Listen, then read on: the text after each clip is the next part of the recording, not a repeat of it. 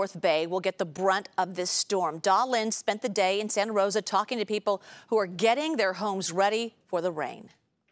It's the calm before the storm and perhaps not a bad time to prepare for one.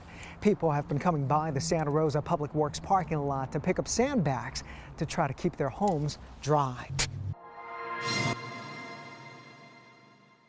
As the dark clouds move in, people on the ground move fast to prepare for the incoming storm. Santa Rosa resident Jim Piercy is worried about his garage. We have a creek behind our house, and so the water table's pretty high. And so water's running alongside my house. It's getting in my garage. I don't want it to get anything wet, any of my tools or anything wet, so I want to get a few bags, line them up.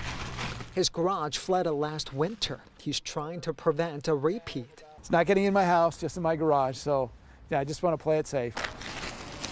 Jim was not alone. We found other residents shoveling, filling, and bagging up sand. Tony Ferreira is worried about his roof and the foundation. He picked up 16 bags. Trying to stream the water elsewhere instead of having it where it's going to go underneath the foundation. Make sure that gutters are unclogged. A lot of the leaf litter from the winds that we had earlier this week have been cleaned up, so that when the rain comes, your storm drains work, your gutters work, and the water goes where it needs to go. Paul Lowenthal is a division chief and fire marshal with the Santa Rosa Fire Department. He says while there are no imminent concerns over mudslides in the burn scar areas, people should always be prepared and have emergency supplies. We saw a number of trees and power lines down earlier this week with just the wind itself. So that's a reminder that we very well could see additional power lines and trees coming down, which could result in power outages. Santa Rosa experienced some pretty bad flooding over the years, like this one in October 2021. Some homes were under a foot of water.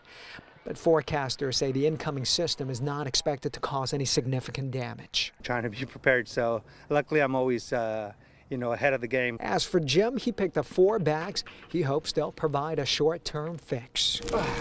I know I'm going to have to do something construction-wise, but until then, I'll just use sandbags and just try to keep the water out. Most Bay Area cities offer free sandbags, even on the weekends. They're typically open 24/7. If you need some, check online. You should be able to find a sandbag station near you.